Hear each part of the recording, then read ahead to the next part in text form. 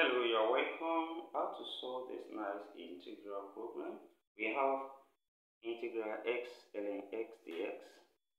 Here from here, solution from what is given, which is integral x ln x dx. This follows from integral of product of function, which we can use integration by parts. That is, we have integral in the form of u dv from here, and then from here we have to represent one of these as u and one as dv. So here let u be equals to ln x, and here dv to be equals to x dx. Now here we can now use the formula from what we have when we have integral u dv from integration by parts. So integral u dv here give us uv, then minus integral v du. Now here it implies that we need to find v, also we need to find du.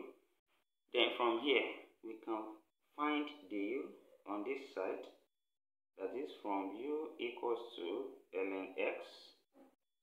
We have du here will be equals to derivative of ln x here is 1 over x.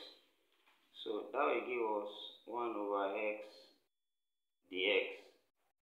Then from what is given here, we can find our v here. That is, when we have dv equals to x dx. So when we integrate both sides of this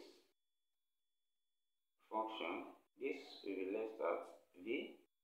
Then integral of this gives us x squared over 2.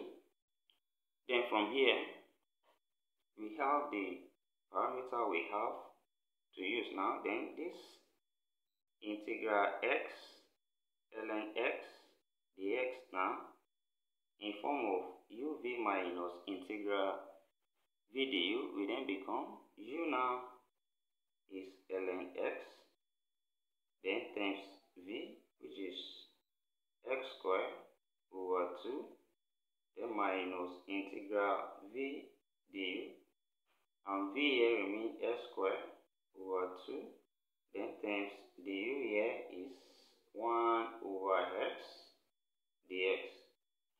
Then when we simplify this gives us,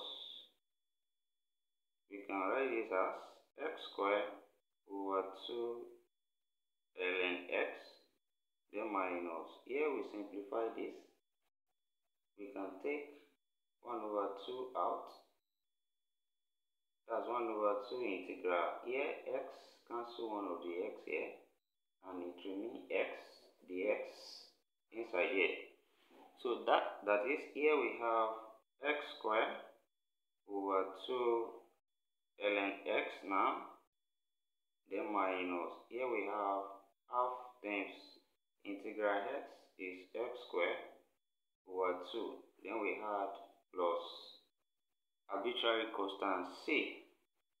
Then from here, this will then give us x squared over 2 ln x, then minus, here this becomes x squared over 4, then plus the arbitrary constant c. And like we can factor x squared over 2 out, such that this will become x squared over 2, then into bracket, here we have ln x left, then minus, here we will be left with 1 over 2, then plus c. So here we have the integral to this given problem. And then thank you for watching. Subscribe to my channel and turn the notification bell on. Share this video, give it a thumbs up. Thank you. See you in the next class, and bye for now.